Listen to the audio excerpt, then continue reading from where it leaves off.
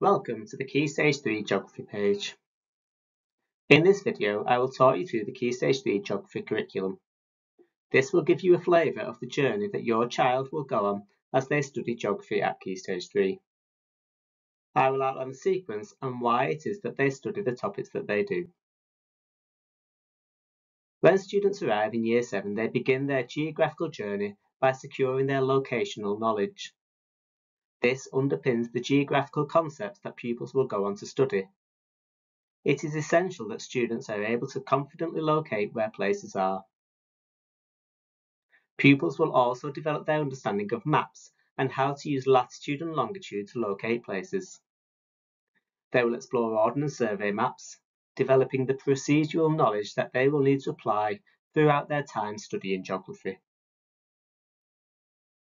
In the second term, students then study weather and climate. This is the foundation to a number of geographical concepts and will form the basis of their understanding of these concepts in geography. Having previously developed their locational knowledge, students will apply this to help them to explain the weather. We start the topic by exploring Oldham's weather, how its relief and latitude result in high levels of precipitation. We then apply our knowledge to both UK and global extreme weather events. In this unit, students will also develop their disciplinary knowledge. They will conduct a microclimate investigation in the school grounds. This helps to develop their understanding and demonstrate how geographers construct knowledge. In Term 3, pupils will study the biomes of Africa. This involves exploring the ecosystems at different latitudes. Pupils will learn about the climate, vegetation, living creatures, and the rocks and soils. They have previously studied climate, which is the dominant feature in an ecosystem. In this topic, they will explore how climate impacts on the other elements of an ecosystem. As students move into Year 8, they will begin the year by examining environmental issues. In the previous topic, they explored the influence of climate on the other elements of the ecosystem. In this topic, they will learn how humans can, in turn, affect the climate. Having explored the impact that humans have on the climate, we then move on to development and population. In this topic, students will examine how countries develop and change over time, and the impacts of this development on population.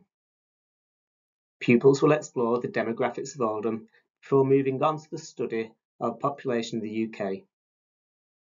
They will then contrast the UK's population to the world's second most populous country, China, looking at the similarities and differences that the two countries face in the future.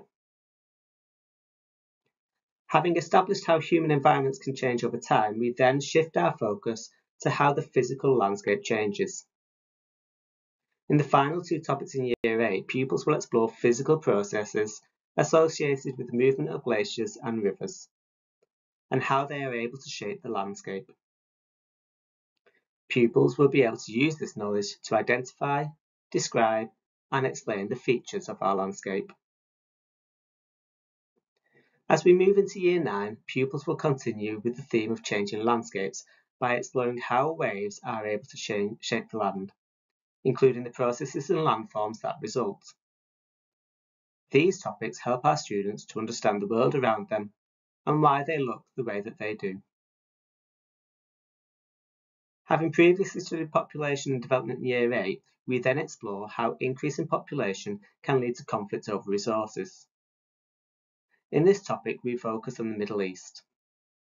The conflicts studied will link to previous topics such as locational knowledge and weather and climate, as these elements affect the resources available in this region and the struggles to control them.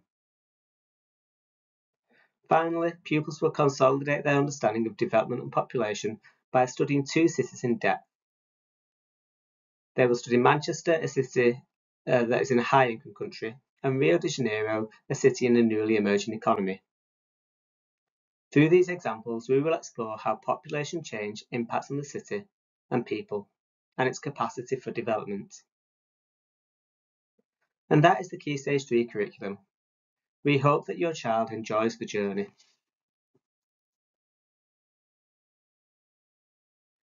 Welcome to the Key Stage 4 Geography page. In this video, I will talk you through the Key Stage 4 Geography curriculum. At Key Stage 4, students follow the AQA Geography specification. As part of this specification, our students will sit 3 examinations. Paper 1, Living with the Physical Environment. Paper 2, The Challenges of the Human Environment.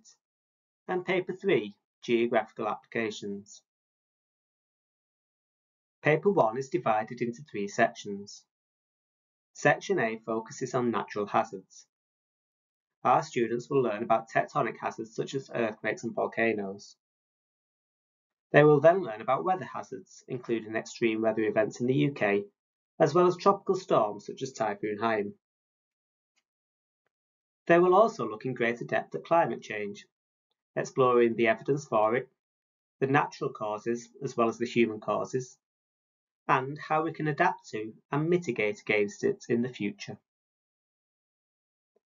In Section B, students will develop an understanding of ecosystems in greater depth.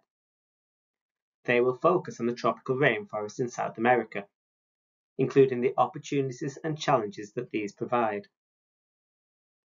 They will also explore how this resource can be managed in a sustainable way. They will go on to apply these themes to cold environments when we study Alaska. Section C of Paper 1 focuses on the UK physical landscapes. Our students will explore the processes and landforms developed on different types of coastline, as well as how and why coastal areas are protected.